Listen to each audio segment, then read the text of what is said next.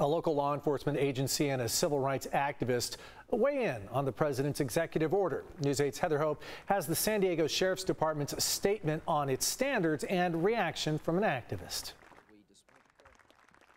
This was a brush over.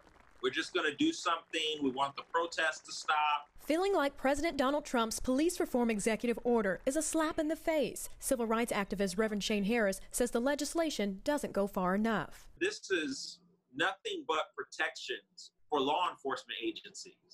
There's no accountability in this executive order. Banning chokeholds unless an officer feels threatened. What's different from that in what we've already had?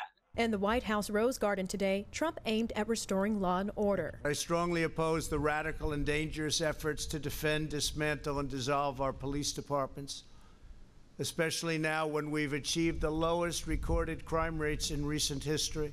The president encouraged efforts to defend, not defund police, as has been the big outcry in recent racial justice protests following the death of George Floyd in Minneapolis.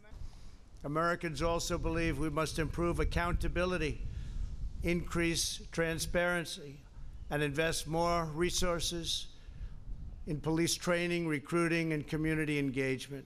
The order would create federal incentives for police departments that seek independent credentialing to certify that law enforcement is meeting higher standards for the use of force and de-escalation training, including the possibility of banning the use of chokeholds. We don't need more training.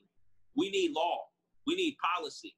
We need accountability. The San Diego County Sheriff's Office weighed in, saying in a statement in part, "We will continue our long-standing practice of encouraging with our communities. We have always been open to discussion and making any necessary changes when needed. We work hard to provide services that are fair, unbiased, and respectful to everyone. We hold ourselves accountable to the highest standards expected by those we serve." Americans believe we must support the brave men and women in blue who police our streets and keep us safe.